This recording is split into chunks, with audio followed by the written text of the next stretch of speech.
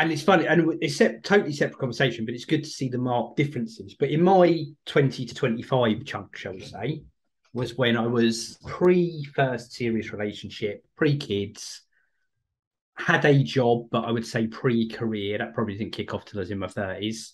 Um, Living at home, happy go lucky, shall we say, life at the time. But at the same point, the point in Mr. Brightside, what it does to me is it talks about two things. The first part of the song is someone who is feeling jealous and is having all these imaginary thoughts in their head, and it just makes them feel small.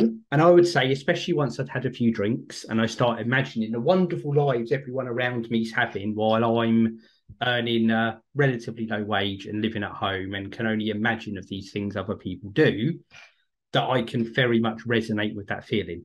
The latter part of the song, when he talks about coming out of his cage and doing just fine, then talks about is him kind of pep talking himself and like, I'm going to show you, but no, I'm good. I know what I'm doing. Block these bad thoughts out because I'm on a path and I am going to do good. I'm not just there yet. Is again, it's the second part of the message in that song.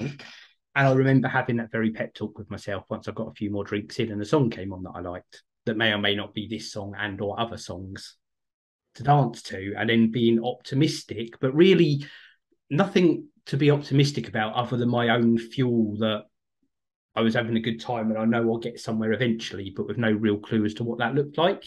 And again, that's what that talks about in the song to me.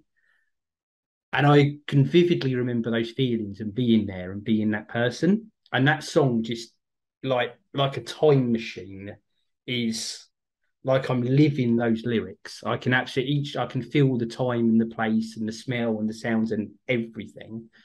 Um, I'm now at the other end of that tunnel where I'm of a slightly mature age, not as mature as Weird Uncle Joe, but at a stable place in my life where I have career and assets and relationship and children, etc., etc., etc. All those things that were just figments of my imagination back then that I imagined everyone else had, but I didn't for whatever reason, which of course was absolute nonsense, and I know that now.